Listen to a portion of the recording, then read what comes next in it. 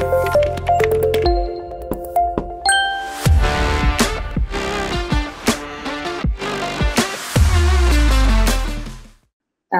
morning, and thank you for joining us today on a Saturday. Here on the panel, we have Kshtij from 100ms, Sean from Twitch and Building Pion, and Lakshman, our moderator today from Neverinstall, and Dhanush, our right hand of CTOtalk from Startup Grind. And thank all of you for joining us today. We have about 65 people. So just a minute to just brief on CTOtalk. CTOtalk is India's almost about first knowledge sharing platform formed by CTOs. What we do is we host discussions and produce resources around the topics of tech, engineering, and by really talented CTOs for the community. So CTOtalk today has evolved into a strong community of aspiring technology leaders from India's leading organizations. And we have monthly deep dive discussions. We do have a blog and a LinkedIn page to stay connected right now. So without further ado, I'm going to take honor of introducing our moderator today, Lakshman. Lakshman is the co-founder of Neverinstall. And Neverinstall is also developed by using webRTC, and he's been building a cloud platform that allows you to run any application from the browser without installing it at all. So Lakshman, over to you for introductions of the speakers and the session, please. Thanks, Shweta, for that. Good morning, guys. So happy to see over 55 folks joining us on Saturday. I won't take up much time. I wanted it to be about Sean and Kshtij. So a quick introduction about Sean. Sean's got one of the best projects out there on GitHub with over 8,000 stars and one of the best implementations of webRTC in Go. Kshtij, 100ms, us, and a couple of other really good products have been using Pion at the core and building really cool products. Then we have Kshtij. Yeah, thanks. Kshtij is the CEO, co-founder at 100ms. He's been working with video for over 20 years. Prior to 100ms, he was a VP at Hotstar, and prior to that, he was at Facebook. One of the cool things about his work at Hotstar is the concurrency number that the guys watch whenever we are watching IPL. Right, so he was instrumental with that. So over to you guys. Sean, do you want to get started? Sean, would love to hear a little bit about you again, maybe one more time. Yeah. Hi, I'm Sean. Yeah, so the project that I've been working on is called Pion, and it's a bunch of Go implementations of popular software needed to build real-time communication. And we'll go more into detail on what webRTC is, so don't worry if you don't know what it is yet, but it's kind of the technology that's making all of the most interesting things, interactive experiences, robotics, products that allow you to stream your games remotely. And that's kind of what I'm passionate about. And so I went and wrote this implementation of Go, implementation in Go. And then now I've been working on this book called webRTC for the Curious, and it's completely open source. You can just Google it, and it's about like how webRTC works, and goes into like the deep details. If you really want to know, not just about using the APIs, but about how like the actual protocols on the wire work. And I'm super excited to be here, and I hope you fire me lots of questions. I love talking about this stuff, and if you're uncomfortable reaching out now, I'm available. I have a lot of presence online on Twitter and Go for Slack, so please reach out anytime. Thank you, Sean. That was amazing. By the way, Sean is an inspiration, so thanks a lot, Sean, for joining us today. A little bit about me, guys. I'm Kshtij. Like Sean is passionate about video. Similarly, I'm also very, very passionate about video. I've been kind of working in video for the last 20 years now and been changing jobs or startups around video. So when I started my career 20 years back, I was working on chips which enabled video. I used to work for Texas Instruments, Then I was working in video for like 3G networks and the first iPhones. And that time video was hard, guys. I mean, trust me, it wasn't easy to get video working at that time. And then I kind of went to US, joined Facebook, and at Facebook was working on this cool project called Facebook Live.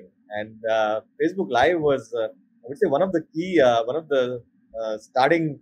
Um, one of the most important projects which kind of started this whole live video revolution, right? And that product grew like 20% week over week, and saw that amazing growth. I came back to India 3 years back and joined this company called Hotstar, which is now Disney Plus Hotstar. And the amazing team at Hotstar kind of built a platform which is now like giving, I would say, competition to Netflix in India. I mean, 25 million concurrency, being part of Disney. I mean, it's a pretty amazing tech which has been built at Hotstar around video. Thank you, and I'm so glad to be here talking with you guys.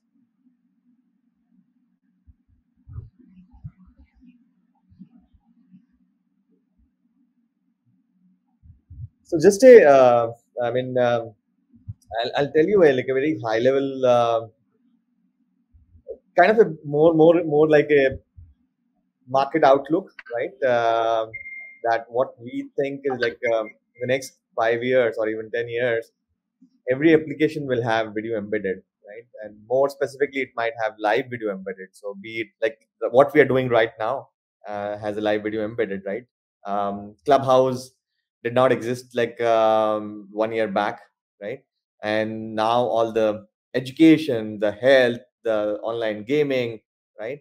So what we feel is like every human interaction possible, which was happening physically, the pandemic has kind of shown us that this can be done virtually also. And it's a big kind of thing which is happening right now. What I want to talk about, or like I know there are a lot of product managers here and engineers here. I want to kind of present a landscape of how to think, right, when you're building live interactive apps. And I want to introduce some terminology. Like the terminology we use is like there are 3 circles of interactivity. Circle 1, think of circle 1 being on the field. So I took an example of a game, right, like a soccer game. So being on the field, like the team, call that team as circle 1, because they are interacting with them in a bidirectional way and the least latency possible. Think of circle 2 being you being in the stadium.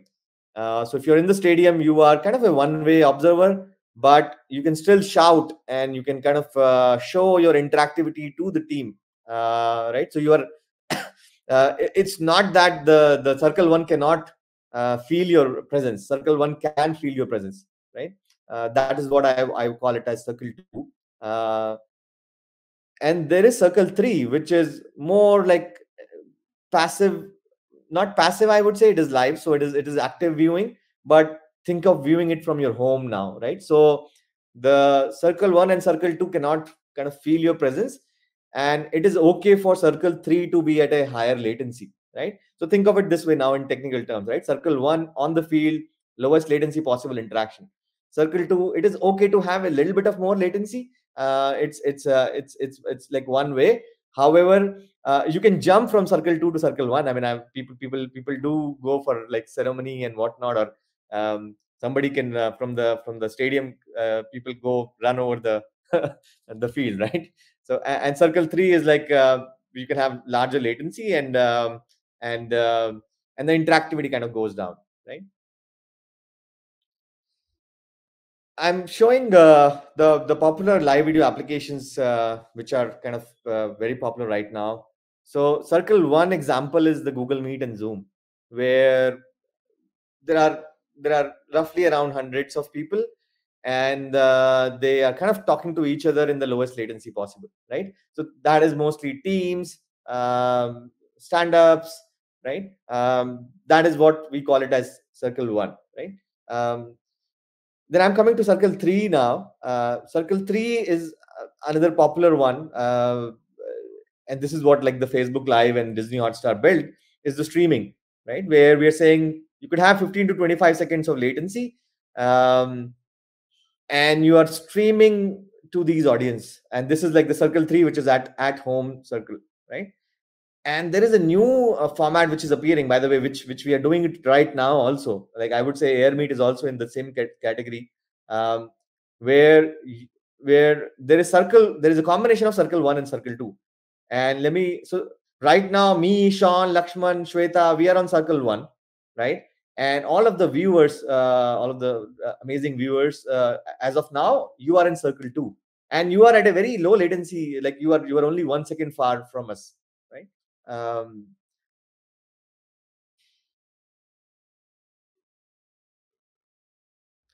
There is a trade-off which needs to be made between these circles, right? So circle 1 approximately can accommodate like 100 hosts, maybe. I mean, maybe it will go to 1,000, but like it's in the range of hundreds, right?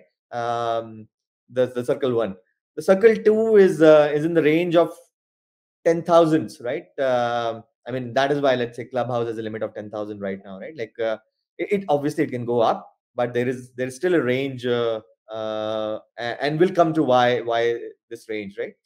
And then circle 3 is the massive audience, right? Like where, I mean, I know Sean DuBois is much popular than me, but let's say even let's say if Elon Musk was here today with us, then we would have needed the circle 3.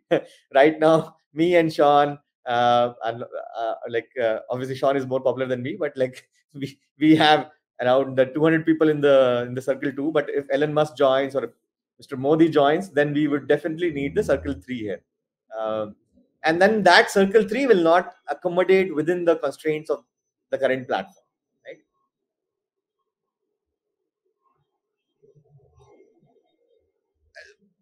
Since I asked, like, want to make it interactive, I want to ask you guys, right? Like the audience here, if you have any questions around these circles, right? Or if you want to kind of like, I'm just putting up a poll here, right? Like which circle of interactivity would you want in your video app, right? And I can kind of explain again. Circle 1 is few hundred users, bi-directional interactivity, right? Less than 250 millisecond latency. Circle 2 is things like what Clubhouse does or what we're doing right now, right? And circle 3 is where you are really scaling up, and you need millions of users, right? And you can say we can have a combination of these two also, or 3 also.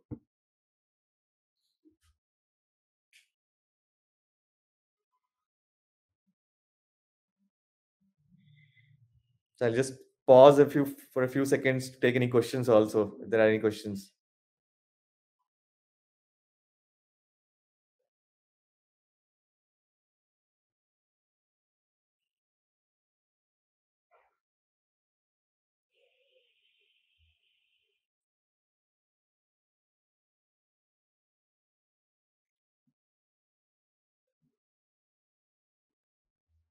So there is a raised hand.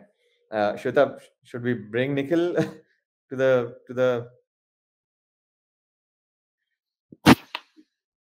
Sure. 1 second. Yep. I think, yeah. Yeah, am I audible? Yes, Nikhil, you're okay. Okay. Well, thanks, Kshtij, for allowing me to be on the stage. So I don't come from a technical background, so my question is very simple. Even in the circle 3, which is mass audience, you might have some use cases where you still need to have very low latency, especially in the cases of like sports, right? Sports streaming. Sometimes that you have comments at the bottom of the live stream, say cricket, and you can't notice Virat Kohli hitting a 6 5 seconds later, post the comments come at the bottom, right? So it kind of spoils the fun for audience when they are also looking at the comments and they're watching the video. So is there a trade-off there? Like you have Circle 3 where you have constraints probably in terms of how lower you can take the latency, or is there a tech around which can sort of achieve ultra low latency even in those kind of large scale one-side live streaming? Sure. I'll try to give an answer, and then Sean can add on to this basically. So I mean, the reason why Circle 3 has latency is because it's not using WebRTC in my representation. It is using something called live streaming, which is like HLS and Dash protocols. And in HLS and Dash protocol, the reason HLS and Dash protocols are able to scale this much is because they use CDN. Unfortunately for WebRTC, I mean, there is no concept of CDN as such right now. I mean, future, yes, there will be CDNs, but as of now, there are no CDNs. I mean, so the best way to scale at such a massive audience is using HLS and Dash. And the best latency so far, I think, in production, Twitch has been able to achieve, which is 5 seconds. And Sean, do you want to add something here? Yeah, I think, and it's because there hasn't really been like this whole idea of like massive interactivity is such a brand new, like there hasn't been a lot of demand is what I've seen. So like only in the past year have I seen people really say like, okay, I want to do something massively scalable with WebRTC. So yeah, I hope that like millions of users like will get to that, 250 milliseconds of latency when the technology is there. And my hope is that it's with WebRTC, but there's other things like web transport and which is over quick. So I guess the thing is like people are actively attacking it, but it's like we're at this little sliver in time where this is such an exciting and young field still. It's kind of amazing, even though we all depend on WebRTC and stuff like that, we're still like, it's like we're in the early days of web development still when it comes to WebRTC. That's kind of my take on it. Yeah. And Nikhil, I can explain it from a more example point of view, right? Like buying a stadium ticket is expensive, right? While watching it on TV is less expensive. So you can actually take that example also, that if you are watching on TV, you are delayed, right? And there is a cost equation right now. The CDNs are cheaper. So CDNs, that is why CDNs are kind of equivalent to watching it on TV. While if you want to watch it in stadium, I mean, it's not as expensive as a ticket to stadium, but it is a little bit more expensive, right? So when people are ready to pay that cost, I am pretty sure that CDNs will be built on WebRTC. And so I think it's more of a consumer game. Like, are consumers ready to pay for that? Got it. Thank you so much. Yeah. All right. All right, guys. I mean, this was fun. I think. I mean, I hope the concept of circles. I mean, we can keep talking about it, but I think and now I want to give it over to Sean. And Sean, if you want me to keep driving the slides, I can do it. Or if you want to do it, you can do it yourself. Yeah, we can. You can keep driving the slides. So so now, like, I think we're going to do a deep dive on what WebRTC is and like one particular subject about it. And I know that there's and my goal isn't to prove that, to dive so deep that everyone gets lost and it's not interesting anymore. I think what I like to think about is there's so many interesting product things out there that can be built that a lot of these concepts don't even apply to video. So when we talk about, real-time communication and peer-to-peer and all these routing things, I see people that are doing stuff with just sending data, back and forth, protobufs or JSONs or stuff like that. Like there's no reason that this has to be just apply to WebRTC. So I want to share some cool concepts and you can kind of frame them into what you're building. So WebRTC it's kind of an overloaded term. It's both a protocol and an API for browsers. And what a protocol is like the actual messages that go over the wire. So think TCP or JSON or HTTP, like these are all like things that actually get carried over the internet. And then an API is what like a developer would actually use in their IDE. And WebRTC, people find WebRTC confusing because it's a term that actually means two things. It's WebRTC is both what we send over the internet And then WebRTC is how we send things over the internet. So it's kind of confusing, but that's kind of cleared up, because you'll hear WebRTC used in both ways. And the first point is why WebRTC is most exciting for me, or what kind of made me fall in love with it. It's end-to-end secure connection between peers. So what that means is when you have a WebRTC connection with someone else, it is always encrypted, and the two peers are the only people that have the keys. And what's really exciting about that is you can set up a WebRTC call where me and you can be in completely different networks, and we're talking to each other, and you have no idea, and an attacker has no idea what it means. And the other thing is, we actually don't need to use a central server if it's just a one-to-one call. And that's exciting, if you're scaling a product, or you don't want to use as much bandwidth. But then it also gives you the flexibility to do things like circle 3. So let's say I need to send my video up, and then I can build like really flexible things to do what I need. So I think that's like the first big part. The other thing with WebRTC is it's multiple audio and video tracks. So as you can see right now, you're looking at four or five videos on the side. You're looking at a screen share. WebRTC is incredibly flexible with that. So, and then also there's nothing about these video feeds that says they have to come from a web browser. I could add a video feed of a car. I could add a video feed of, like a screen capture from another device. And then it allows text and binary data. And this is where I'm seeing a lot of interesting things happen with WebRTC, because it's not just about like, how do I get video around, but how do I get binary data? So I'm seeing a really popular one, or one that interested me, is Tor has this project called Snowflake, where they allow you to send, it allows you to do a VPN over this WebRTC connection. So that means that two browsers can connect to each other, and they can send data back and forth. Well, I could connect to someone else that's like in a different country that doesn't have access to a website, and I can send it to them over data channels. And then it's unblockable, because how do you distinguish WebRTC traffic that's in a video conference or WebRTC traffic that's helping circumvent, firewalls and things like that? So that's really exciting to me. And then next slide. And then more. So, we kind of hinted at that WebRTC is in the browser, but in the past couple of years, WebRTC went from this just browser to browser technology, where that's kind of how it started out. We would build it in the browser, and there was a couple servers, to it kind of exploded a little bit because of COVID, but it was happening even before then. So now we have WebRTC implementations in Python, in TypeScript, in Go, in C++, and Rust. So even if, Go isn't your thing, there's many, many other places you can do it. And I think that's really exciting. Like, it's kind of becoming this very like, where if you're a developer in any language, you can go build something with WebRTC. It used to be, if you wanted to do something with RTMP, you had to go do in C and C++, because there was only like one popular implementation. And what's really exciting is with WebRTC, you're able to do on a bunch of different platforms.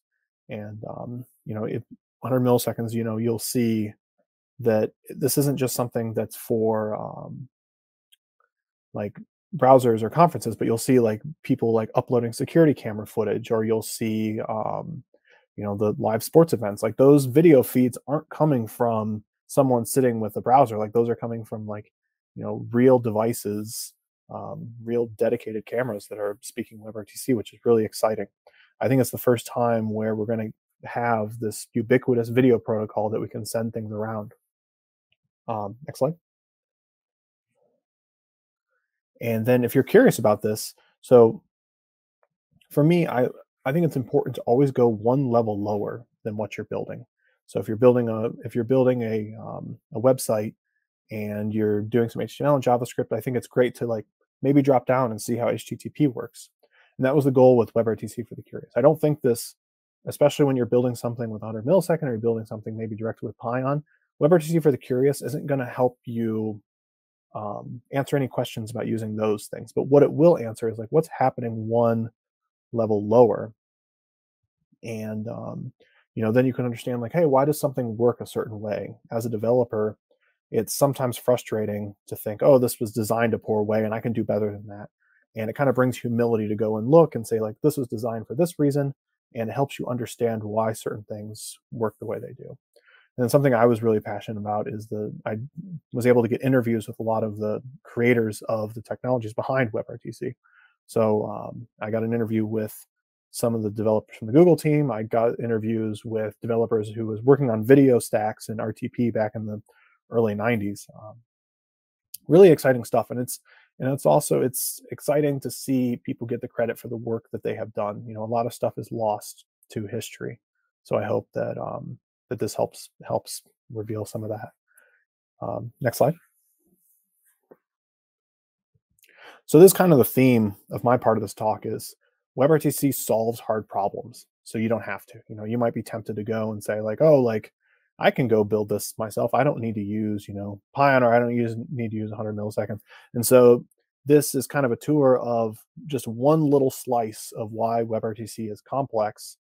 And it's both, for me, awe-inspiring that people went and figured these things out and solved them and thought about them. And then also, I think it's just fun because, I hope that we can learn these things and then apply them to the other products we're working on. Next slide. So here's the first interesting part about webRTC. If you and another person want to have a call, webRTC finds the best route. And that asterisk is the important part. Like, what is the best route? It's, you would think, okay, it's the fastest. Let's just go with a simple thing like that and see where it takes us. Next slide. So, well, here's some of the things we got to think about with real-time communication. The network quality can change. If you've ever been, if you're ever been at home on a conference call and all of a sudden your teenage kids come home and jump and start streaming video, all of a sudden your call just falls apart. You see a bunch of blockiness, you can't hear things. And that's the first hurdle, is you can't assume that the way the internet behaved 30 minutes ago is how it's going to behave right now. You'll see a lot of people that say, okay, like go and do a network speed test, and that's the amount of bit rate I can upload. That's not real. That's not how it works. That's like, it measures it at that very moment, but the network can change at any time. And then the network path can change. So this is one that is becoming more and more common, where if let's say you're on a phone call and you're on LTE, and then you walk inside, you want to switch to Wi-Fi, or if you're on Wi-Fi and you have to go outside and get something, like the network path can change. So talk about dramatic network quality changes. You just went from having 100 gigabit upload to maybe 100 kilobits. What you're sending can change. So right now I'm sending my webcam, but like, what if I wanted to enable my video? Like, what? All to say is that just, you can't depend on anything. You can't assume that just because what happened 5 seconds ago that those things will change. And then the next problem is that webRTC happens in real time. So when you send a file, it's the way that bandwidth estimation works when sending things over the internet is you send some packets and then you ask the other side, hey, did you get what I sent you? And you try to figure out what's the fastest amount you can send, and then you probe and do some things. So the details aren't the exciting part. But the thing is, with sending a file, it's okay if a little bit of data gets lost because you can resend it.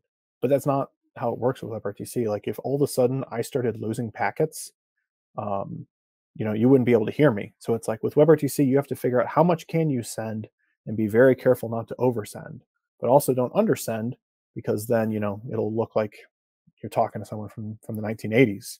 So it's like this really careful balance of figuring out like, where's that sweet spot.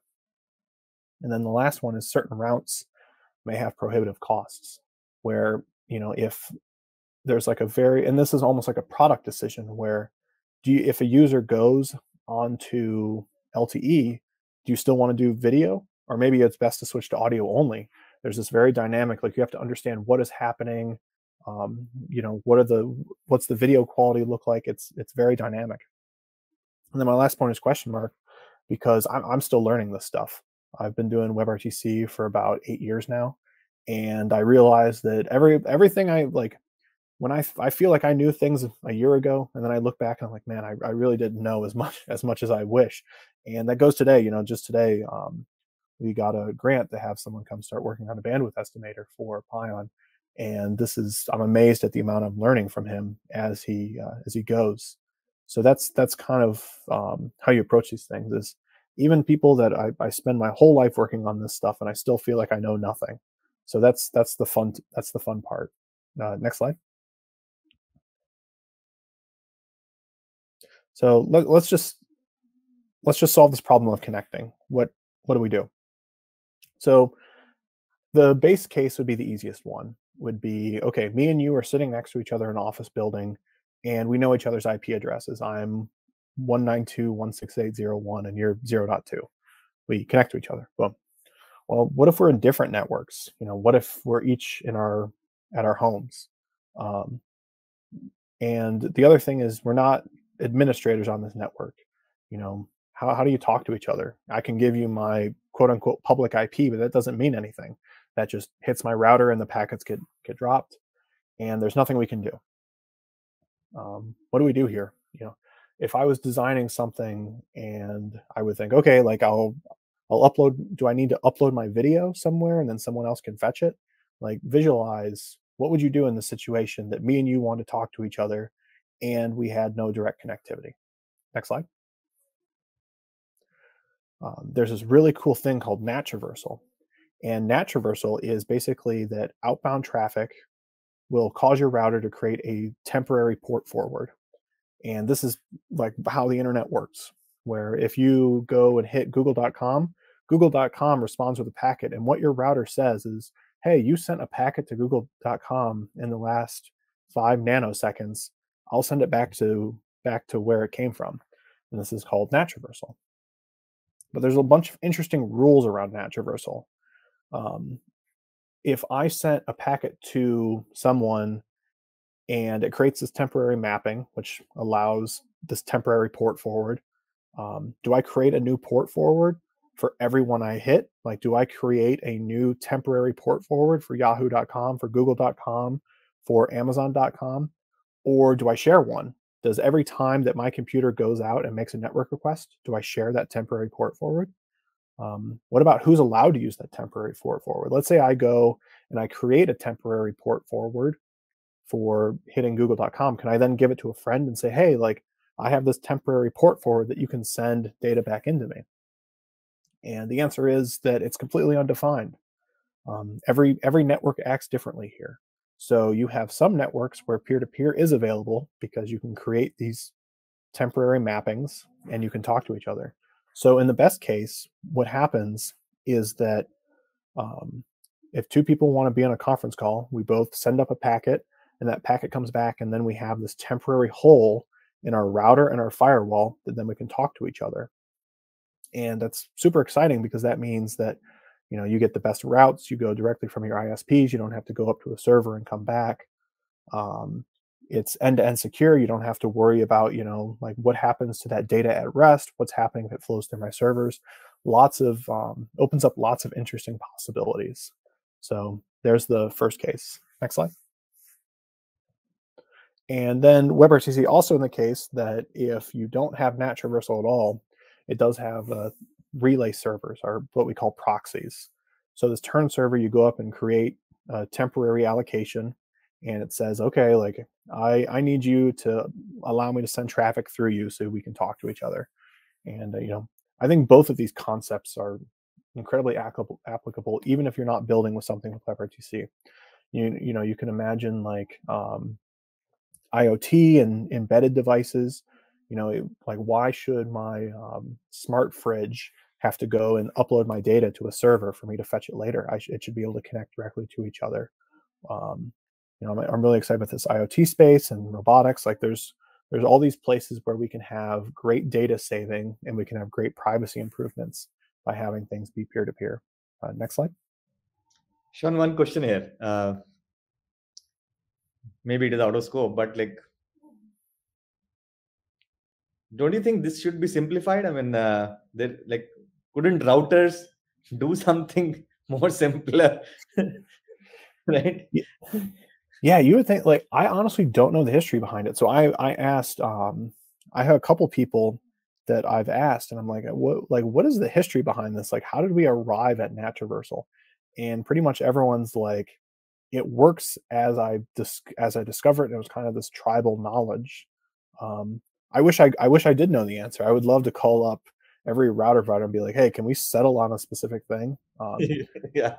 But do you think IPv6 will solve it finally? Like if IPv6 becomes the thing, then each and everything in the world will have its own unique IP address, and will that work? Like, do you think that will theoretically work then?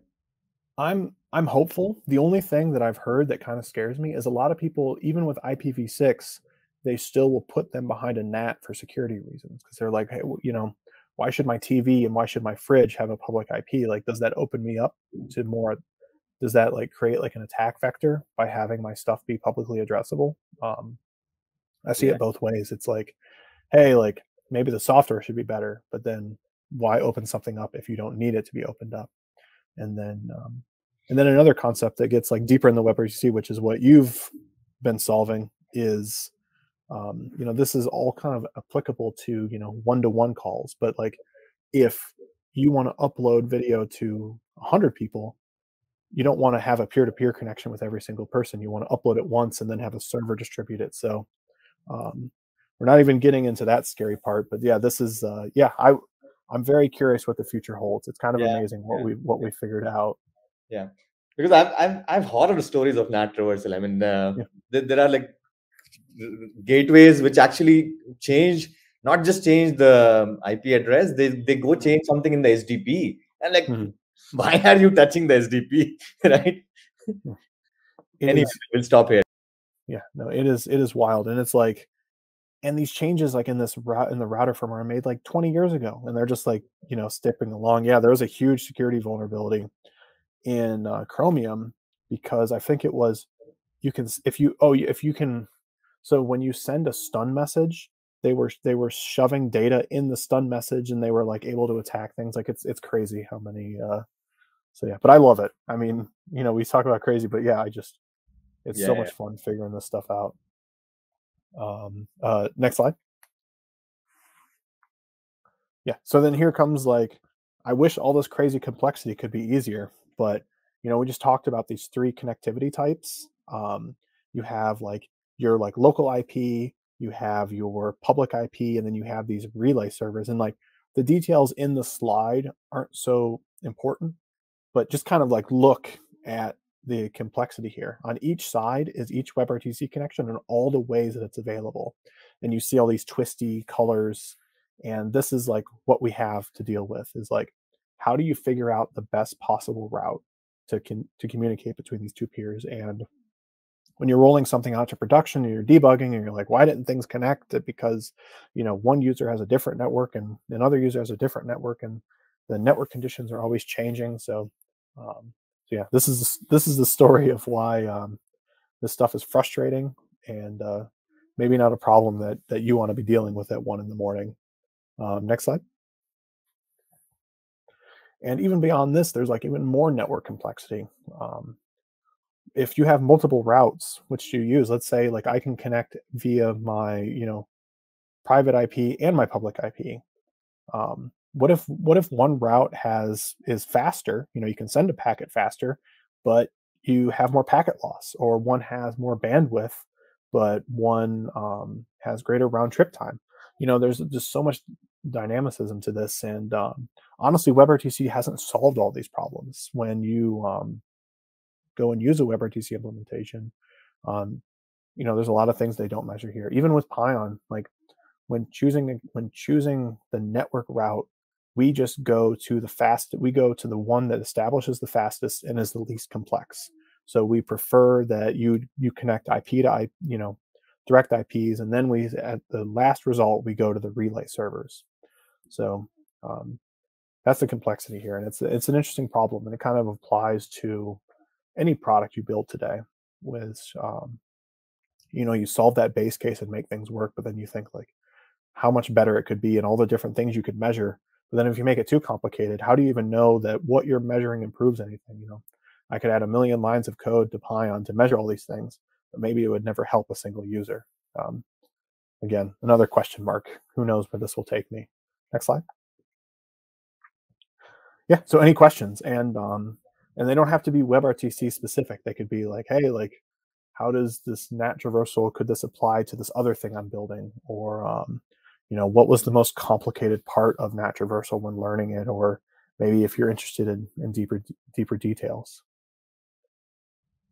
It could be any questions, guys. I mean, we just broke it down to multiple questions because, I mean, taking questions at the end of the session sometimes, I mean, we lose questions then.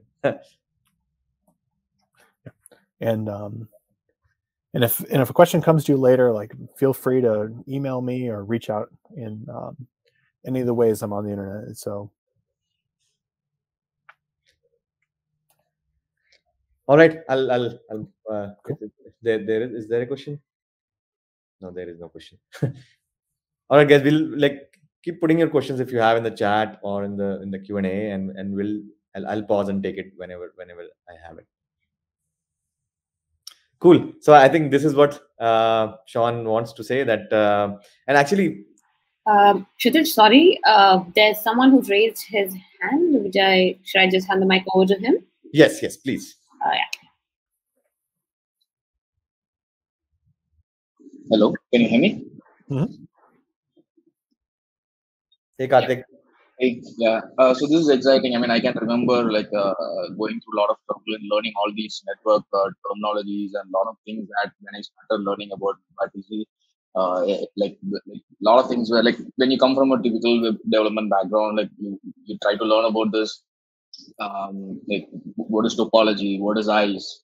NAT traversal you learn sometimes like when it's a little common, but a lot of other things are a little challenging to wrap around initially, and this is exciting that you have simplified here.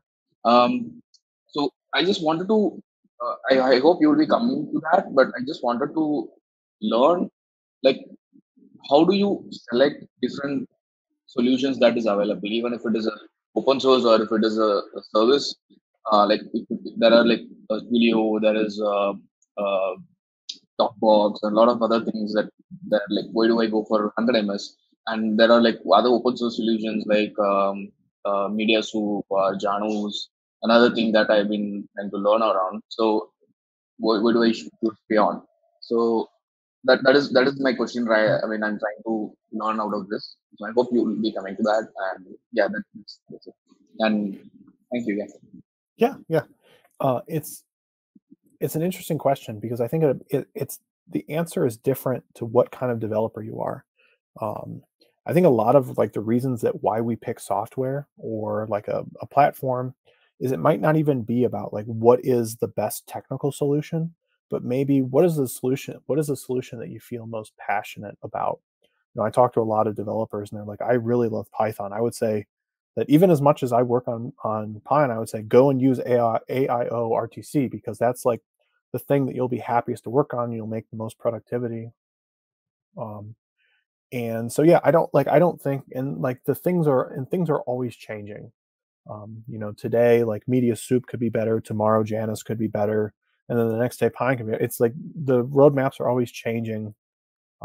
I would say I always recommend like, what do you feel the most passionate about? And like, where do you feel the most support and community? And that's, and like what kind of lines up with like the way you see the world. You know, I think like especially with something like 100 milliseconds, it's like you have this big repository of, you know, React examples and other things like that, and maybe that's like as a developer that's what lines with you most. So, yeah, so sorry if there's not a direct answer on like what's the best WebRTC thing, more of like that's how I pick my software. I'll try to answer between open source versus the commercial, but choosing which WebRTC, it's just hard work. I mean, we have at 100 ms we will try to publish more and more comparisons, but finally it's your choice, guys. I mean, you will have to choose. Hi, Arif.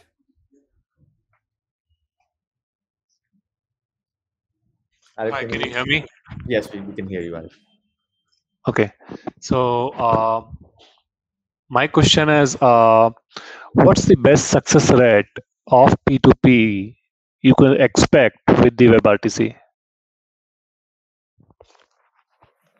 Yeah. The only time I've ever seen the numbers published was that Appear.in and now Whereby, they Philip Hankey did this really good article, and I think that it was around 80%. But then that completely changes on what your customer base looks like. If you have if you're building a product that's targeted at corporate customers, they might have a really low success rate just because those are the kind of people that are joining. So yeah, I guess the answer is what does your user base look like, and then you kind of go from there. I don't think I don't think I can give a singular answer, but I'll share in the chat a really good article on the numbers that Whereby pulled and what they got and the reasons they got it. Arif, your P2P is more like a WhatsApp call you're talking, similar to It's more about screen sharing data, where one computer is streaming and the other computer is consuming. something like let's say two VS Code instances doing a code review, kind of. Is that something? Yeah, you could assume that. I'm actually talking about the remote access space rather than the video streaming, but the networking stack is same and it works the same way. Yeah. Capturing a screen of one computer and streaming that to the other computer, it is one-on-one. It is not one-to-one. Got it. I think just P2P, as Sean said, I mean, your mileage will vary. But I think, Sean, if we add the turn and this turn, then it will improve, right? Yeah, I think I'm not aware of any situations where you couldn't get full connectivity. It's like WebRTC.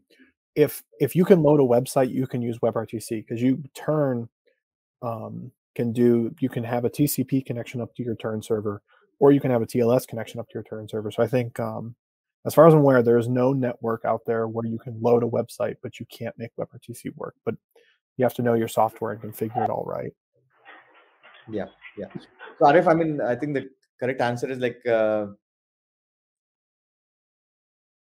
okay, first of all, it is complicated. It is not as simple as loading as www.google.com. It is complicated, and hence we are talking about it. How do we make it simpler for you guys so that these kind of questions actually don't appear? And I think we are a little further from there, but yeah, I mean, that is what at least at 100 MS we are working on, and Sean is also working on the same thing to make answering these things simpler. I mean, these days, does people ask how many cores do I need in the operating system, or how many threads do I need in the operating system?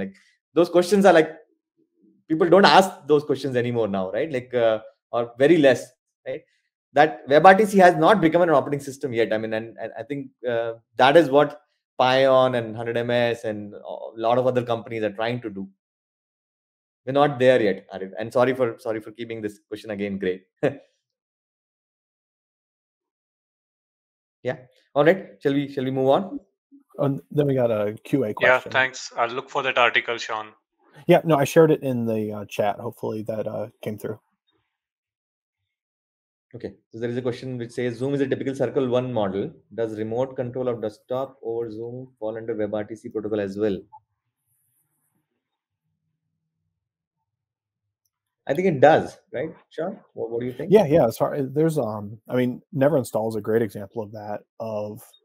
I can't speak to what exactly WebRTC uses or what Zoom uses, but WebRTC for remote control does work well. And the way it works is we have those binary data channels where they send, mouse and key press events, and then they send the video over the video streams, just like right now. So WebRTC works well for remote control.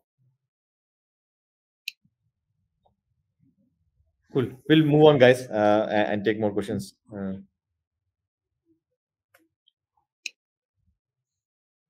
So yeah, I mean, just a message here. I think it's pretty loud and clear that WebRTC is not an operating system yet, and just as a corollary, I would say Pion is building the operating system, and 100ms is building the Docker on that. Like I'll go into the details. What does that mean basically, right? But just as a introduction, like why I started even working on this, or 100ms started working on this. So last year, like a lot of 100ms team members were at Hotstar, and we were building this application called Watch Party at Hotstar, and we used a like a platform as a service, like a cPaaS, and it still took us 4 months to build with a world-class video team already, right? And that is why we keep on saying, like, if we would have started with open source, it's not that we would not have delivered it. We would have delivered it, but it would have taken us 6 months, right? The same thing we did it with a cPaaS. It still took us 4 months, right? And this is what kind of was frustrating for us, that why it takes so much time to build a production ready system which works for the masses, right? And I think working for the masses is the key point here, right? Working for a special class, people who have good internet, good Wi-Fi, everything, good phones. Yeah, I mean, that probably is easy, but like the kind of people Hotstar serves, right? Like Hotstar is serving every tier 2, tier 3 city, right? There it becomes hard, where you have phones which are like less than 10,000 rupees cost and like has issues and whatnot, right? So I'll go into the details, right? Like, so current abstractions, right? And this I'm talking about both open source and cPaaS, right? Are too low level for building Zoom level experience, right? The abstractions are, as of now, mostly stream level abstractions, right? Which is like, actually, I want to add one more thing, by the way. Sorry. So what Sean explained, right? A lot of cool things about webRTC. WebRTC is amazing, right? And it solves a lot of really hard, complicated problems, but it is not solving. It does not solve it for a conferencing. It solves it for a P2P, for a peer-to-peer. That is what WebRTC does, right? Like, so when you go to this use case where there are 4 people watching a cricket match, this is a much more complicated thing, and it's an application of WebRTC. Like, what WebRTC does amazingly well is, how do you do things with 2 people, right? But beyond that, it leaves it up to you. I mean, it's the basic unit, but like you can extend that unit and keep building, but it leaves a lot onto you, right? So yeah, the current abstractions, they give you stream level abstractions.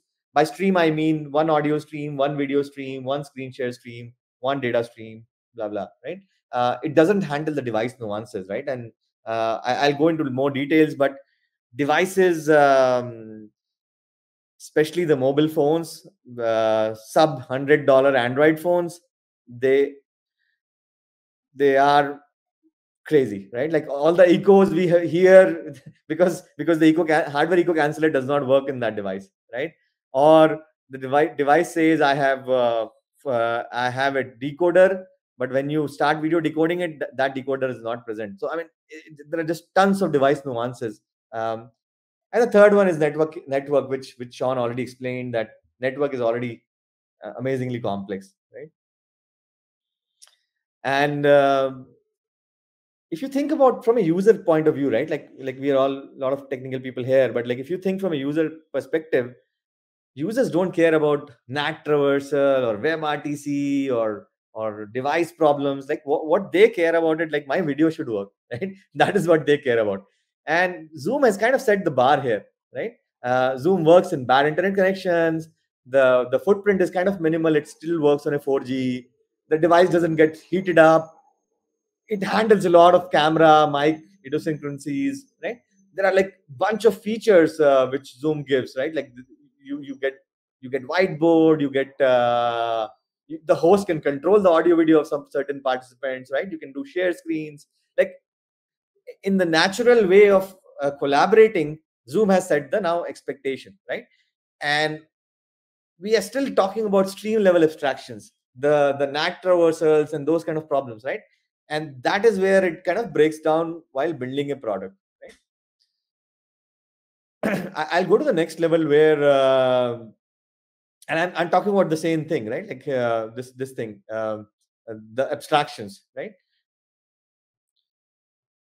Since the underlying layer, which we are calling as abstractions, this underlying layer is not aware of business logic at all, right? So I'm taking two examples here, right? Like one example on my right is a phone, and typically you must have also seen in your Google Meet or Zoom that you only see 4 tiles, right? There must be 100 people, but you only see 4 tiles.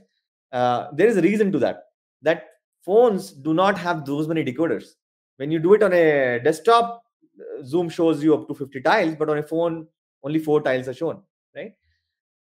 Now, since the underlying kind of operating system or underlying library SDK is not taking this into consideration, what the underlying library is giving you is like, okay, download, get these streams and play it. That is what the library is doing it for you. But if you don't take care of this, it does not work. Like if there is a 50 people call, and if you try to display all 50 streams on the phone will crash 100%. It will not work on the phone, right? And it will heat up so much that it won't work. The second example I'm taking here is a desktop example. But if you can see, there are certain people who are in the pinned mode. There are certain people who are on the sidebar, right? The pinned video needs higher resolution because it's a larger tile, so it needs higher quality, right?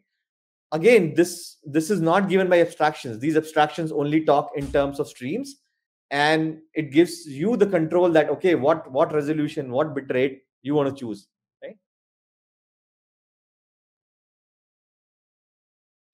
And hence there is a constant battle between these three things, which I'm showing you. What is the quality? The resolution is kind of a proxy to the quality. What is my device CPU usage and network usage? Balancing these three is not easy, guys, right? Like you have to find these optimal parameters, and as Sean was also saying, that these parameters are dynamic. Things are changing around, right? So that means you have to kind of keep finding these dynamically. And further, the parameters are different for every person. In a conference call, right? Like we're not talking P2P anymore, right? In a P2P, webRTC takes care of this. Sean, do you agree with that? Any thoughts on this?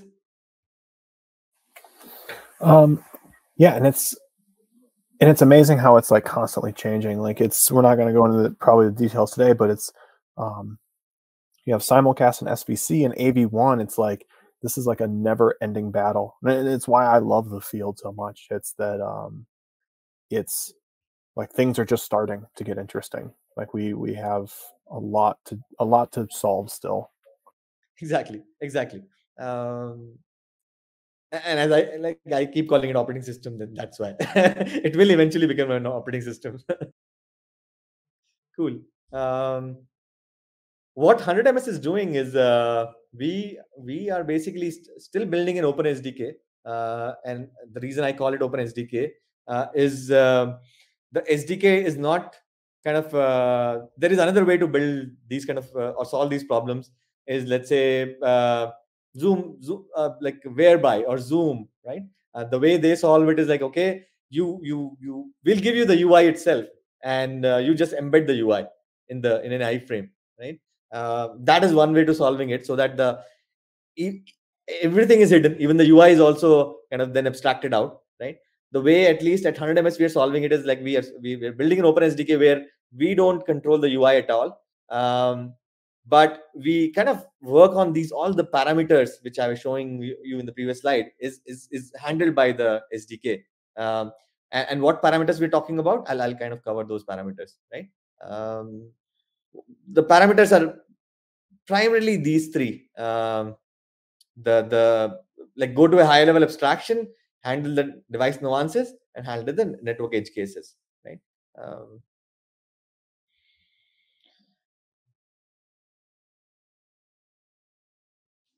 And by the way, we have chosen Pion as our base. So we under the hood, 100ms uses Pion. And when we were evaluating the open source choice for 100ms, I mean, the first thing we loved about Pion was like it uses Golang, so it is modern, right? C++ is great, but again, C++ abstraction versus Golang abstraction, Golang is better at abstraction. That's what at least the engineering team believes, right? It is scalable. It is. I mean, and we did test actually, by the way, among all of them, the ones, right? Pion is giving like almost like 1,500 streams on a single core, right? We have not seen similar results with Media Soup. I mean, it might have changed, but yeah, I mean, at that time we were testing, we were not, we did not get those kind of results. And obviously the great community, right? Like that matters the most. As Sean was also saying, like choosing Python versus Golang. I mean, yeah, I mean, if you're comfortable with Python, choose Python, right?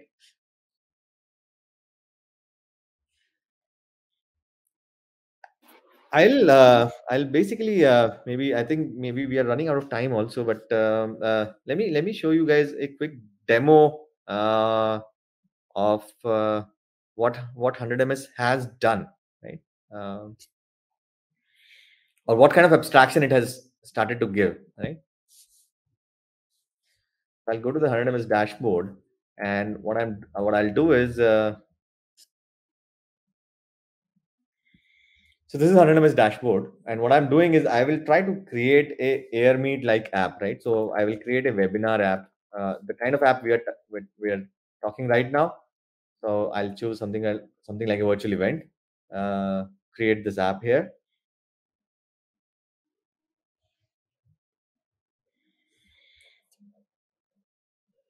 So as you can see right now, even in our current webinar, right, we have a stage where me, Sean, other people are there. There is a backstage, right, like where maybe Shweta has gone to the backstage, and then there are like tons of viewers, like you who are joined as viewers, right?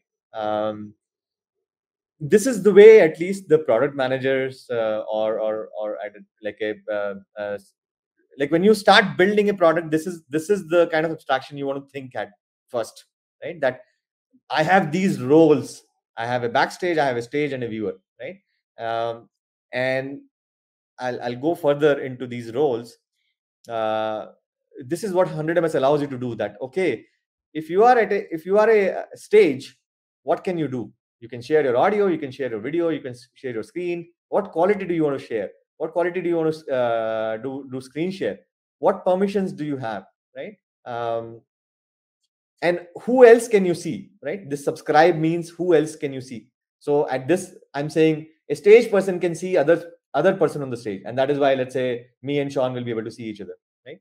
If you go to the viewer role, viewer is like, okay, you can't share anything. Viewer, as a viewer, you're not allowed to share anything. Who do you view? You view anybody who is on the stage. You kind of view everybody on the stage, right? And the viewer has no permissions, right? And something like what is a backstage? A backstage is the area where we're kind of getting ready, right? So me and Sean first joined on the backstage and then came on the stage, right? So on the backstage also you can still share audio, still share video, but and on the backstage you can see the stage also, right? But the stage folks cannot see the backstage, right? And by the way, when let's say we asked people for questions, like, so we were able to get some viewers on the stage. This is also, we have abstracted, right? Like that somebody can, the person on the stage can change any participant's role. And this is what we were doing when let's say Arif joined us for a question on stage. I'll go back basically to the slides, but the reason I kind of showed this demo is to show like from what abstraction to what abstraction we have to reach. Give me 1 second. So I'll just go back to the slides.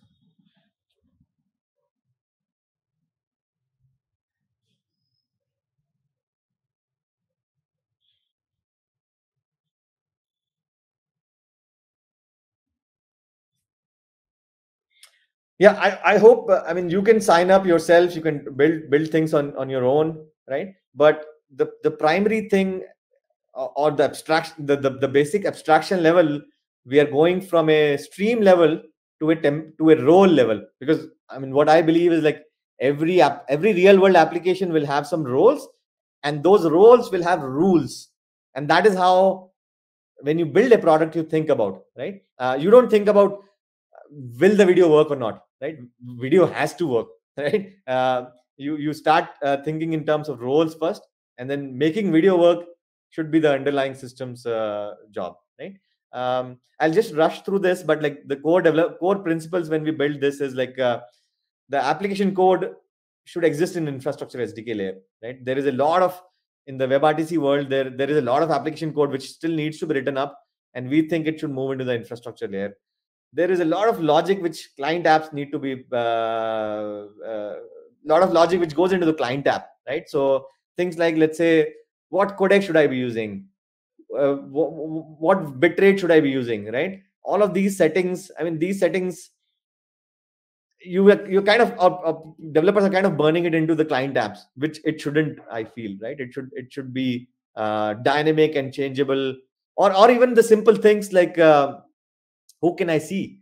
Like if you think about the way, okay, let me give you an example, right? So let's say if you are building this webinar page or this webinar application without the concept of roles, the way you will develop is you will have an application, and in the application, when you say, when I'm joining as a viewer, then go subscribe everybody on the stage, right? This is what application code will write.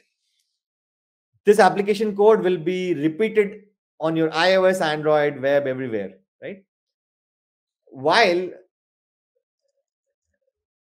tomorrow, let's say if you introduce a new thing, right, that there is a new concept in the whole, there is a new concept of, let's say, subscription or something, that means the application has to change now, right?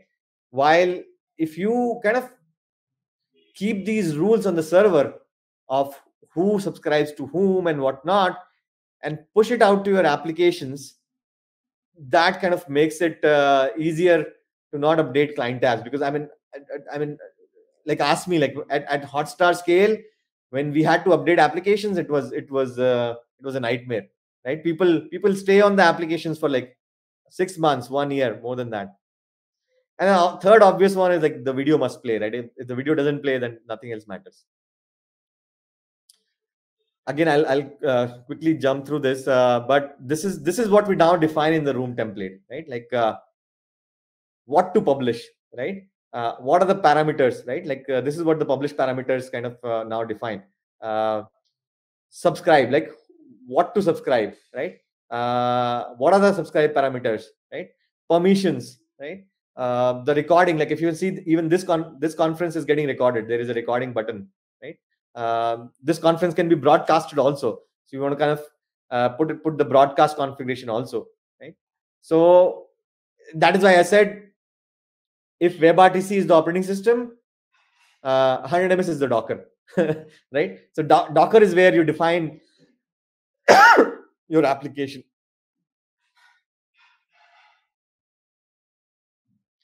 And then SDK kind of solves these problems for you guys, right? And instead of writing hundreds of lines of code to just code it up, now with 100 ms like implementation, on the application side, you just join with the role. And the role, the SDK already knows the business logic, that if you join with the viewer role, then you are only doing this, right? If you join with the stage role, then what is supposed to be done is already defined in the template, right? And hence the time to kind of market reduces for the application developers. And not just time to market, right? I mean, think about this, like why is Zoom able to do work so well? Because Zoom knows the business logic, right?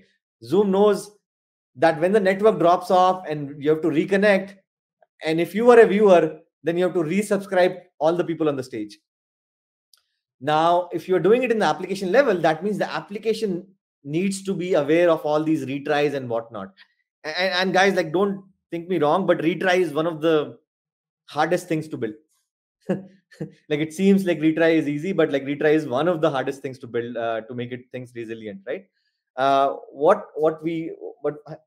however, what I'm saying is, don't retry on the application. Give that job to the SDK. Let SDK do that job of retrying and whatnot. SDK now handles the device errors because you have told SDK that you will be publishing, hence you handle the device problems, right? SDK handles all the network complexity which Sean was showing. And SDK handles, again, the network thing, like the edge cases, right? I'll pause here one more time to take any questions. There is one.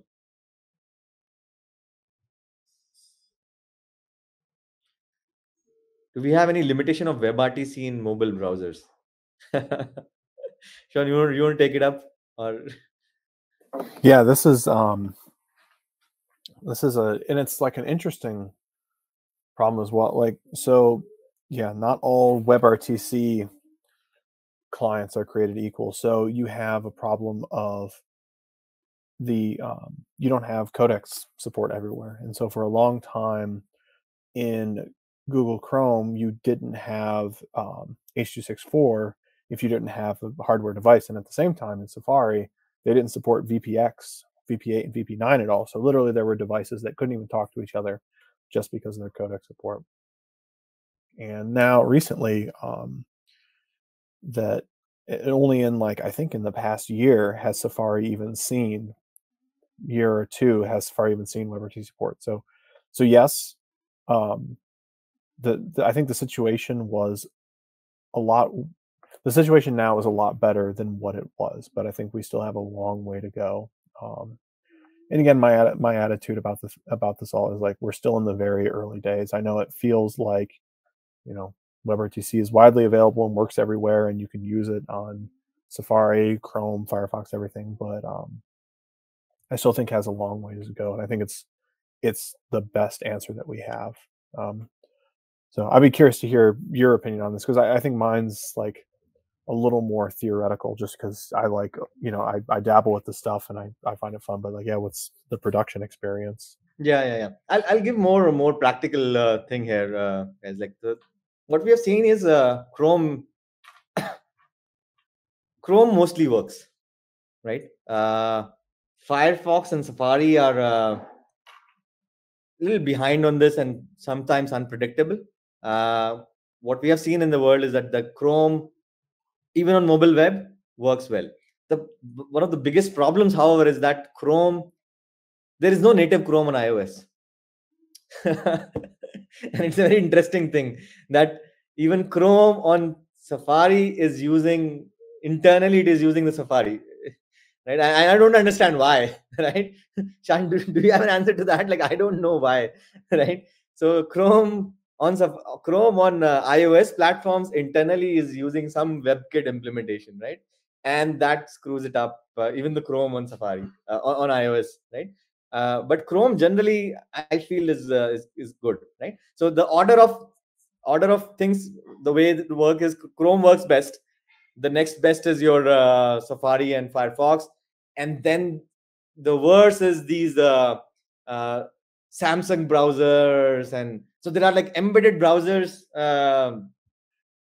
by the device manufacturers, and yeah, I will just raise my hand there. I don't know, right? They're wild west. They will not work, right? So yes, there are limitations. You have to kind of solve it via product.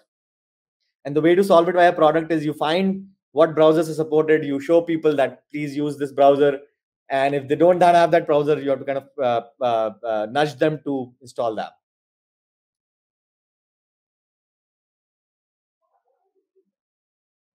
Okay, I don't understand what that question is. Which video codecs are supported? Sean, take it.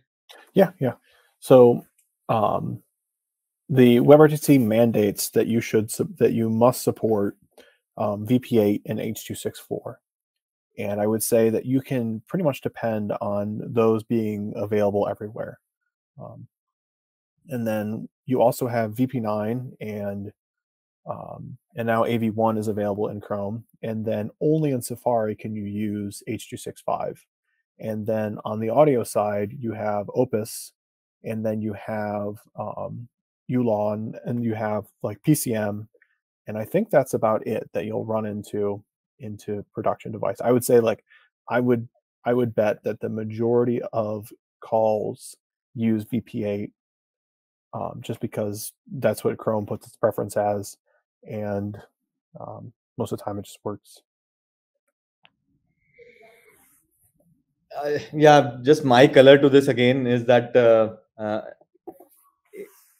it's complicated, right?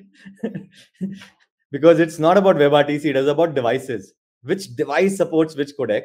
And the problem is that when you do a P2P, you can do a negotiation, perfect negotiation that, oh, I will send you X, you send me Y, and we're fine, right? But when it becomes like, let's say if 3 people call, right? Now, how do you agree? 5 people call, how do you agree, right? And you basically kind of most of the times you agree to the lowest common denominator, which is not the best. And that's VP8 is the lowest common denominator. I think it's a pretty ugly situation. I mean, in my view, there are much advanced codecs which we can use here. Cool. Next question: which cloud providers is good and economical for mobile video apps? I'm not sure I understand this question.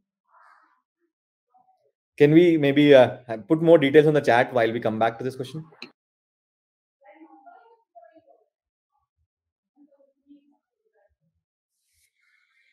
Okay. So, Sean, you want to take the next section? Yep. So this is my perspective on working on Pion for the last couple of years, and why I continue to do it, and why I think it'd be worth for other people to do it. Next slide. So open source is incredibly rewarding as an individual. Even just right here, right now, this is a fantastic experience. I get to interact with all these people I've never met before. I get to talk about webRTC, and I feel very lucky to hopefully have an impact on all the products we'll go and build in a little way. And for me, Pion is fun because I build without compromise. I whatever I think is best, I go and do.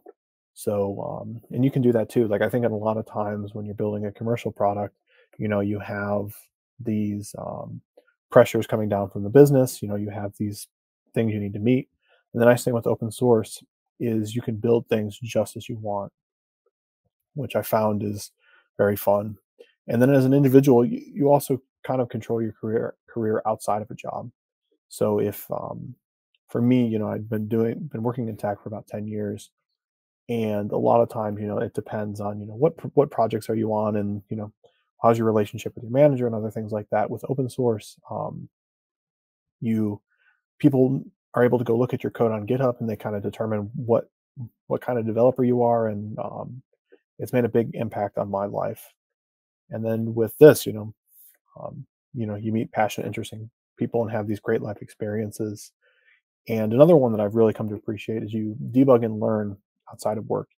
So now when I work on WebRTC stuff, it's nice that I've already run into it with Pion. So, if, hey, my video doesn't work, or hey, like something's crashing, I've been lucky enough that I've had to help Pion users debug it already. So at work, it makes it seem like I work really fast, but really I've just been lucky enough that I ran into that bug 3 months ago. And then of course there's always the GitHub stars. So if all else fails, you can watch those go up. But as a joke, like it is validating to see people use your software. As a developer, like one of the things you always wanted to build something that people want to use. And I encourage, like, even if you have a interesting idea and you don't know if it'll take off, like just put it on GitHub, announce it on Hacker News, and just see where it goes. Next slide. And open source is rewarding as a company. So how great would it be that if you put your code out there, your SDKs on GitHub, and your developers and users will go and fix bugs themselves. There's no reason they don't have to file tickets. They can just go and look at the code and open a pull request. And if you build community, users will actually go and evangelize your software for you. So if you're communicating with your users and you're on GitHub and Slack and you're communicating with them one-to-one, they're going to go and tell other people what a great experience they've had. And another one is it creates a very unique hiring funnel with a lot of advantages that you don't get from others. So you can go and hire developers that already contributed. You find a lot of developers who are hard to find and recruit. So you have a lot of people that will contribute to code, but they don't do a good job of promoting themselves. So you won't find them on LinkedIn, or they'll have a very sparse profile. But through GitHub, they'll contribute and you'll be able to reach out to them. So I've talked to a lot of companies that have made some amazing hires just because they're out there doing open source. Next slide. And if you're going to build an open source project, here's a couple of things that I've learned along the way that were kind of hard lessons. One of the things that I was very lucky that I did early on was build an MVP and get it out as soon as possible and accept compromises with your feature list. I see a lot of open source projects where people have such big dreams that they're afraid to launch. The first version of Pion started out with a lot of C dependencies, and those are all gone today. It's in pure Go, and a lot of things that that now we depend on, renegotiation, simulcast, ICE restarts. These are all things that people wouldn't be able to ship with. But it was great to get that first version out and get the excitement, because it both motivated me and it got other people involved. Another thing is contributors aren't free. One of the things I thought that if I build Pion out big enough that it'll kind of just sustain itself because enough people get involved. What I found is a lot of contributors actually cost more than they give. So you'll have, someone who's just learning how to code, or they don't really know GitHub, and I'll spend time helping them. And it's something you need to embrace and realize that yeah, like this contributor isn't making Pion better, but here's a chance that you can go improve their life. There's a couple developers I've worked with where they've learned to do open source through Pion, and they went on to later get great careers out of it or build something very interesting. So I consider it worth it, but it's just something going in that you should be aware of. A lot of times you'll actually end up getting better code if you just go write it yourself. There's no magic bullet where you can democratize it and then have an army of contributors that go and do things for you. Next slide. And then a big one is online presence. So when I started this project, I didn't have a LinkedIn, I didn't have a Reddit account, I didn't have any Twitter. Like all that stuff kind of scared me. But I kind of embraced it with this project. And so I answered questions on Stack Overflow under the webRTC tag. I use Twitter and Reddit and all that stuff. And I really enjoy it now because I get to see like where are people having problems. And I was also surprised at the things that people liked about Pion. So, things that I never realized why people were using the project. They really enjoyed how easy it was to build, or they really enjoyed how easy it was to read. These things that I only learned later that had happened accidentally that I've embraced more and more. So I would encourage, go out and interface with users. You'll be surprised at why they love your project. And then automate everything. It's amazing how much time can be lost. You think, I'll just go and I'll fix people's commits manually, or I'll go and fix those tests. Just don't do that to yourself. You'll burn so much time and you'll burn out. This is something that I had spent a lot of time up front doing because every time someone would contribute, something would break. So this is an important one.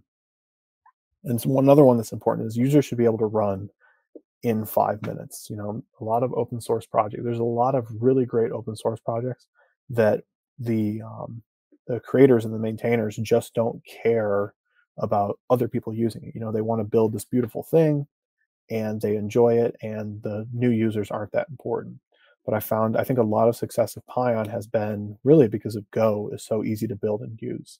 So if you're building a project, like really think about what that first run experience is like, because you'll be amazed at what a difference it makes.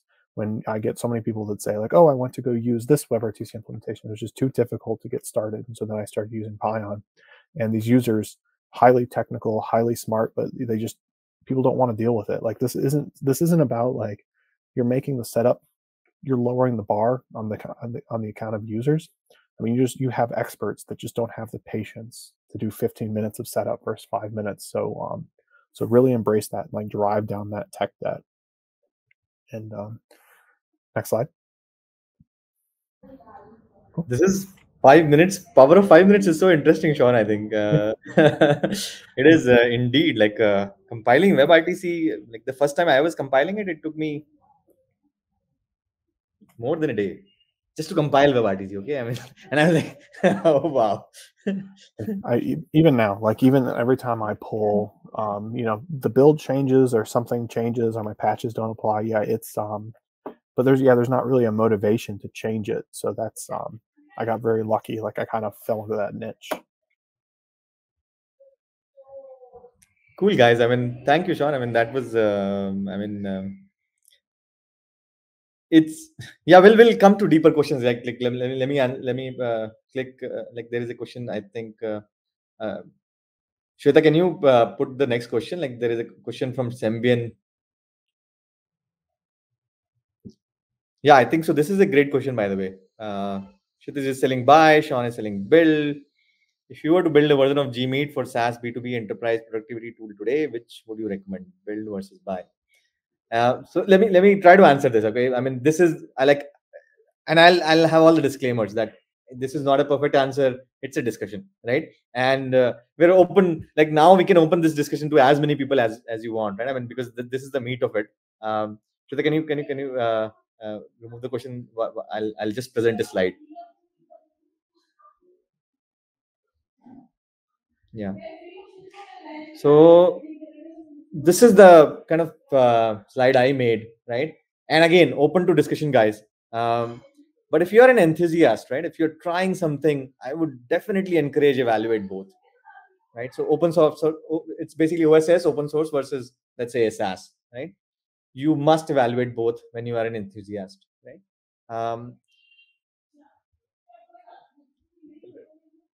The second stage is you're basically you have to find your product fit, right? And finding the product fit, by this time you should have chosen one, because if you're still choosing what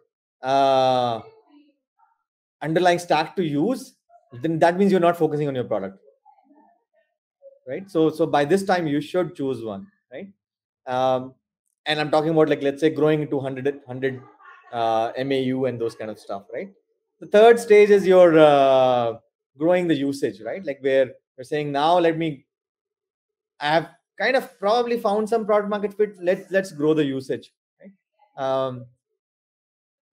Scale with your choice, right? Like whatever choice you have made, scale with it. It does not matter at this time, right? Because I think again, product matters more, scale matters more. Are more people adapting your product? That matters more than your choice of underlying stack, right? If you chose a wrong stack, it won't scale at this time, right? So yes, then you go back to step one basically, right? After this, you will hit a stage where you now say, okay, oh, I'm doing 100 million minutes a month. My usage is going to like 100,000 MAU, right? This is where I think products have to reevaluate, right? What do you want to focus on? Do you want to keep building more and more product features? So take for example, like this particular platform which we are using, which is a very popular platform. It's called AirMeet, right? It under the hood, it is using a SaaS, right? Should it be building it on their own? And this is what I'm saying, reevaluate at this point of time. When you have 100,000 users monthly, at this time you kind of reevaluate that. What do you want to focus on? Do I want to focus on more adding polls here, some more features here, or do I think the SaaS is not working out and I will have to rebuild myself, right? And when you reach higher than this, which is like let's say millions of users on a monthly basis, now you're getting into the territory of like let's say really big apps. At that time it's more of a business, guys. Like at that time you are optimizing for the unit cost and whether whether that experience works or not, right? At that time, I mean, whatever the re-evaluation step you have done previously, that is really important for this unit cost and experience to work out. Otherwise, it won't. Otherwise, this business will not work, right? Like you will be spending too much money either, or it is not working for those millions of people, right? So Sembian, I mean, I hope that kind of answers your question. That it depends on the scale. It does not depend. It depends on the stage where you are. This choice is not. Um this choice is more about your product stage rather than just making a choice, right? The good part is that these choices are reversible, right? These are not like oh, I have burned this choice, I cannot change my choice, right? These choices are reversible.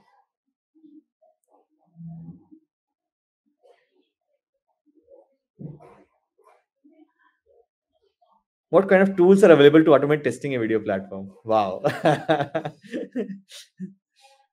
Sean, you want to take an attempt at this first? Yeah. So really what I see used the most is Kite. And what it does is it just launches a bunch of web browsers and will connect to your service. And that's kind of like what the I think I see used the most. And then I'm also very interested. There's a couple projects out there that have looked at like using Pion to do load testing, because launching an entire web browser is super expensive. You have all those cycles to like render and encode and decode, and so Oven Media Engine has like a tester that uses Pion. So yeah, I would say like go and look at Kite for like your immediate needs. But then if you find that that's not filling a gap, like you can go look at more of the cutting edge about like with webRTC testing. But like I would say this is one of like the hardest areas. And then the other one is the testing. I see you can get a lot of value out of testing, not so much testing, but observing. WebRTC has really good statistics, but then the hard part is like understanding what those statistics say. So WebRTC stats will tell you like your packet loss and your round trip time and all this really great data, but it's hard to know what it's saying. So yeah, that's a whole can of worms there. Piyush, I think it's another topic for another company or another open source project. I mean, this is a big area in itself. There are some tools. Those tools do a point in time job. Like they do a specific job. It is not easy to automate a real world scenario. What I suggest or what I have seen work is dog fooding. The more dog fooding you do of your own product, the better you can realize of what are the things you need to automate. Because automation will do like you can automate, like say, okay, I want to automate this condition 1, condition 2, condition 3, condition 4, right? So you can automate these conditions, but how do you discover those conditions is just by dog fooding your product more and more.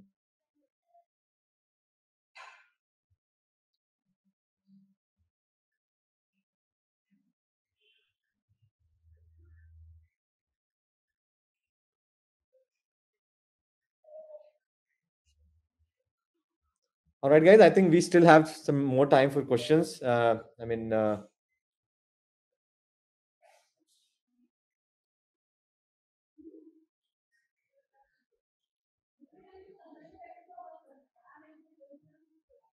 Hello.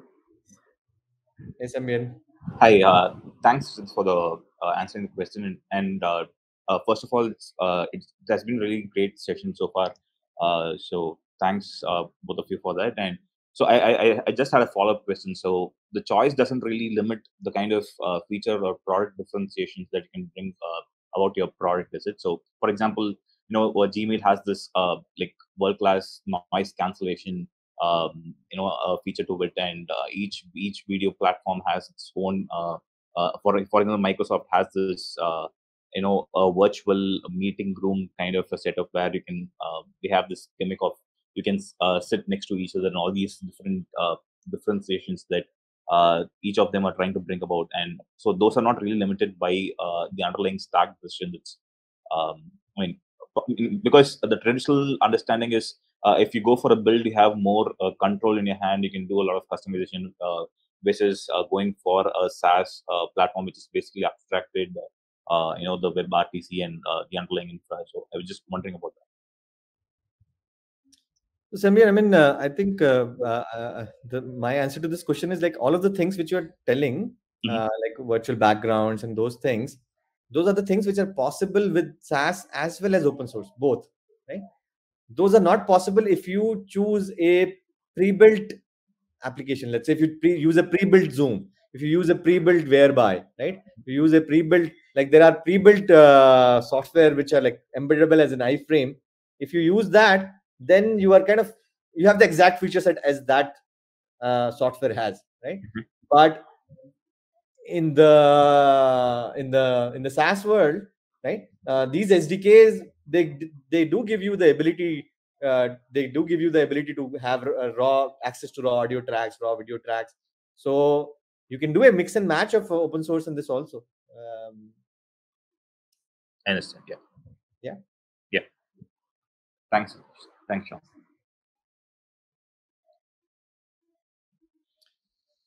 Cool. So another question from Anish. I think if I want to focus on building a Zoom alternative to capture a certain percentage of video conferencing platform, if I want to, Anish, you want to come online? Like we can get you here. This is a very deep question. I'm reading it 2-3 times.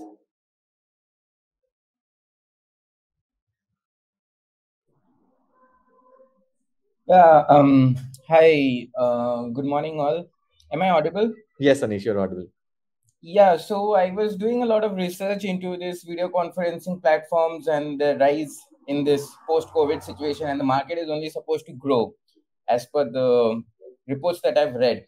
So if now Zoom captures like more than 50% of the market share. Now, what I want to mean is, if as an entrepreneur, I want to get into this market and capture a certain share that Zoom has, but let's say that people are not satisfied with Zoom, but they don't have a better alternative.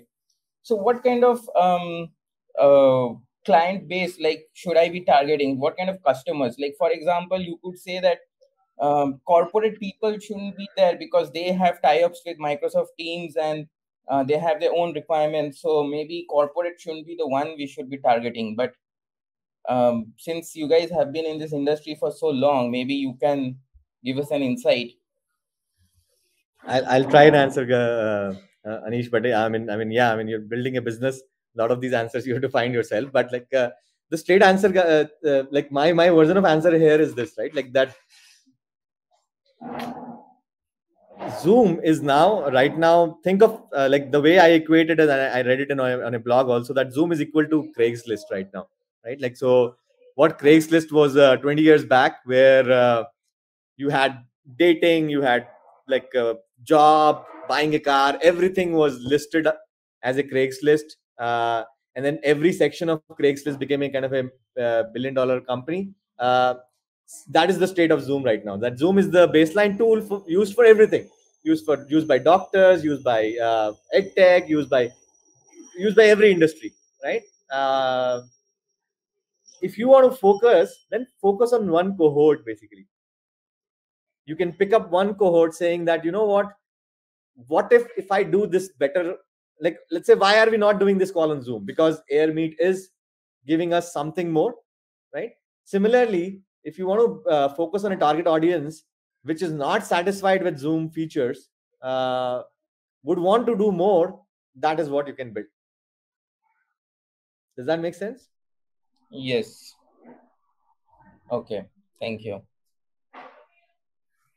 So one more question I have is, so I was looking at all the other alternatives in the market. So the 100 ms I actually got to know before registering for this. So I had been looking at it for some time, and so it's listed as an alternative to Agora. But I found there are two more platforms, so Twilio and Daily. So can you mention like I found daily to be very similar to what 100 ms is offering. So can you enlighten us on the differences, or why should we focus on like go for 100 ms instead of daily? Anish, I don't want to cover it right now here, right? Like I think that's it.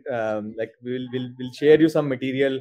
Uh, uh, like I don't want to make it this as a kind of a sales webinar, right? Like so we'll share you differences where what is different, but at a very high level, daily gives a pre-built kind of SDK, while 100 ms is more on the open side of the SDK where you can build everything.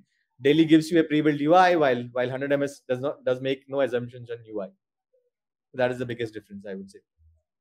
Okay, thank you. Yeah. Thank you so much. Yeah, thank you, Anish. Anything else, guys? Like we don't get Sean so easily. So any deeper questions on webRTC, on what is the future of webRTC, right? If not, then I will have lots of questions for Sean then.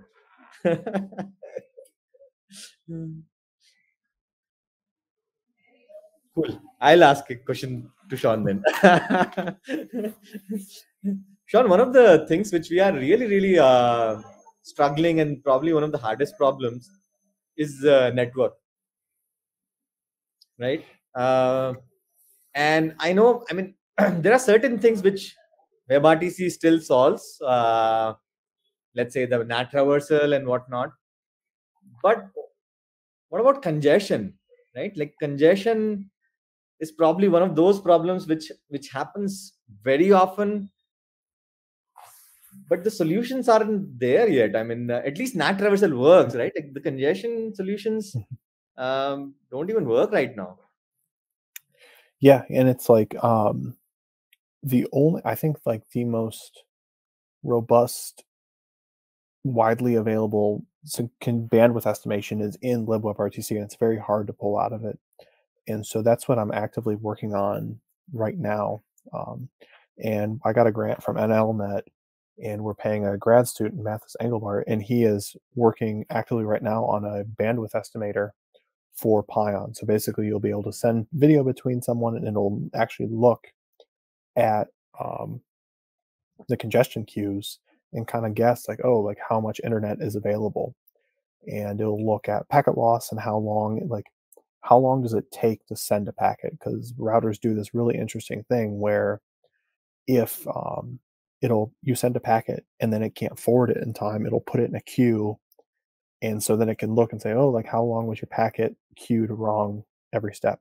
So I guess it's another one of those things where there's no simple answer.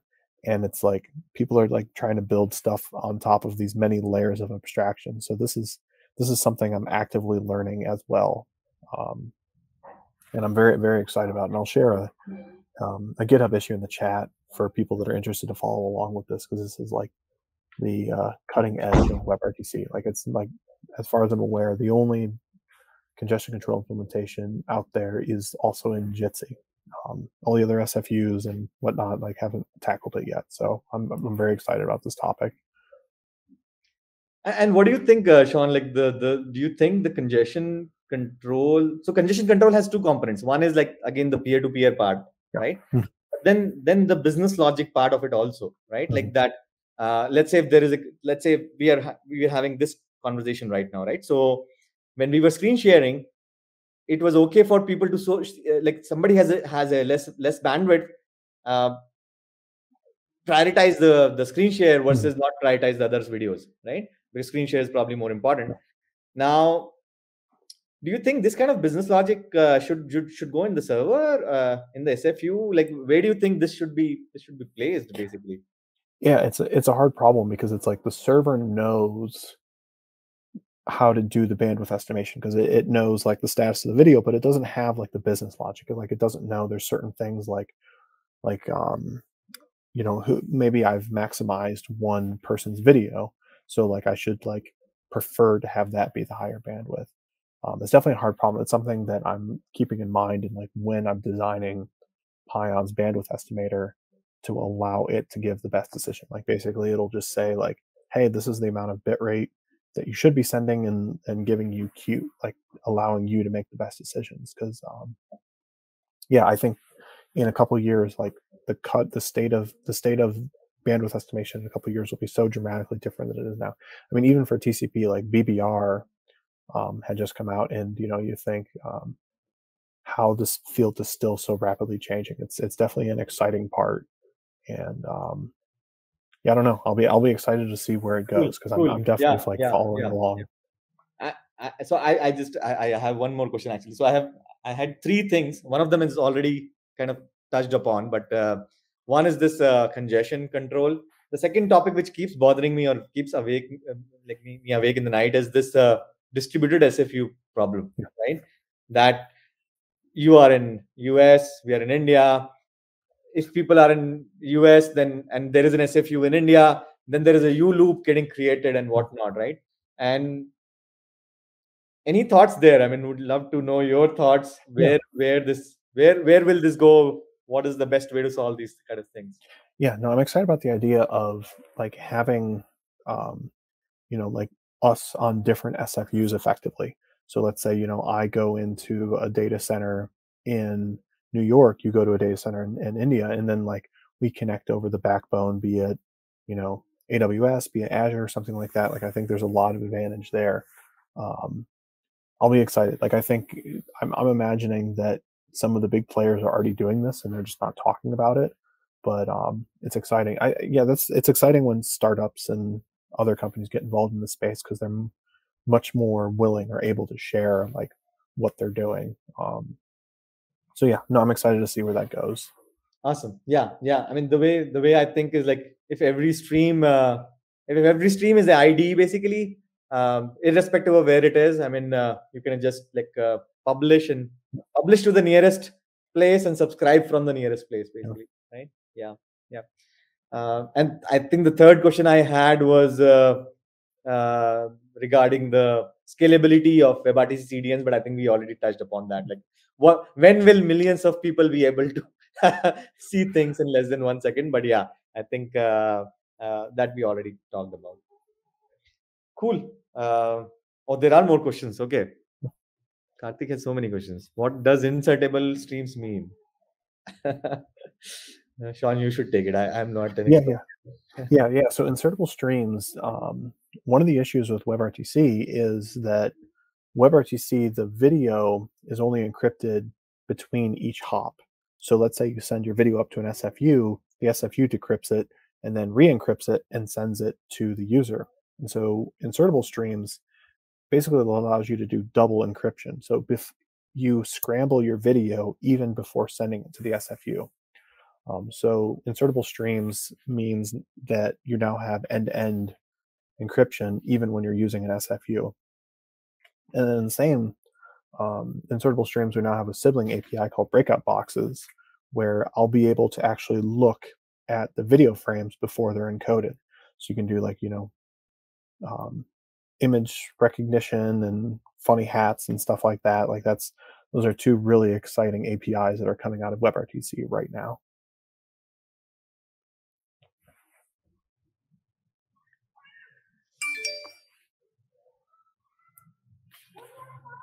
Yeah. So one of the other protocols that everyone's keeping their eye on is web transport.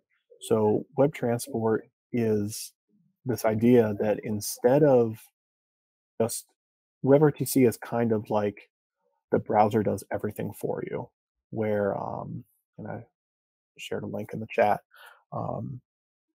where with WebRTC that you exchange a session description and then WebRTC does everything for you. It figures out, like, it measures the bandwidth and says this is how much I should send. Well, a lot of people are of the mindset that WebRTC is too complicated and like it's not doing things right. And so web transport, which is over Quick, is something that people are very interested in. So you have web transport and you have web codecs. And I just watched a really good at the IIT RTC. Chris Cunningham just did a really good talk on web codecs, and it's basically you just run the encoder right in the browser. So you call like get user media, and then you literally call encode frame, and then you can send it over WebSocket or Web Transport. And I'll be just interested to see what happens. Like, will this flexibility mean that we get better video products, or will this flexibility mean that we have more bugs because developers write things and don't know all the complexity that goes in? So those are kind of the new protocols that are on the horizon, and I don't know what's going to happen. For me, I am very personally invested in WebRTC. I spent so much time working on it, and I'm excited because it lets startups and individuals build things quickly, and I hope it stays that way. So yeah, that's kind of my outlook on the next couple of years.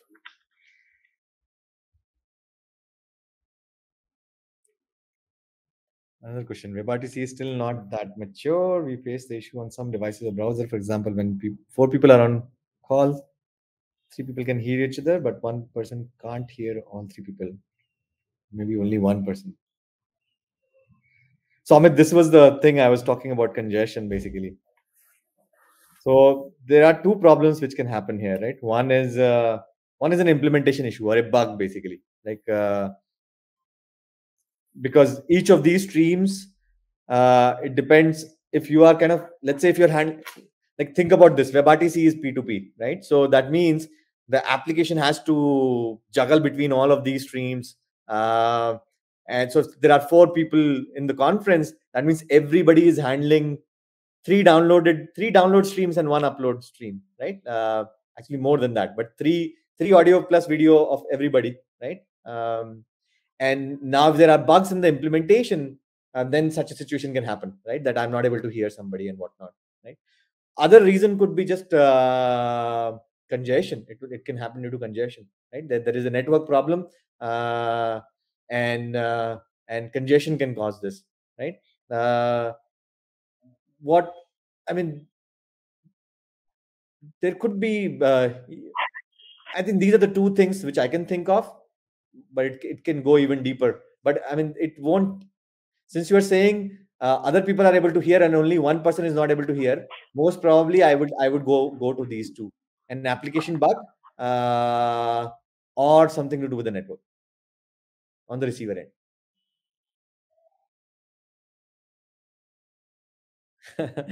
What are the other interesting use cases you see in the future in 5 years? Okay, I don't have to talk 5 years, guys. I can talk now, basically, right? Like, so hundreds of use cases, guys. Like, I mean, like, I'll tell you the most interesting ones I've heard of, right? And the most useful ones, right? One of the most useful ones I have heard is building something like online schools, right?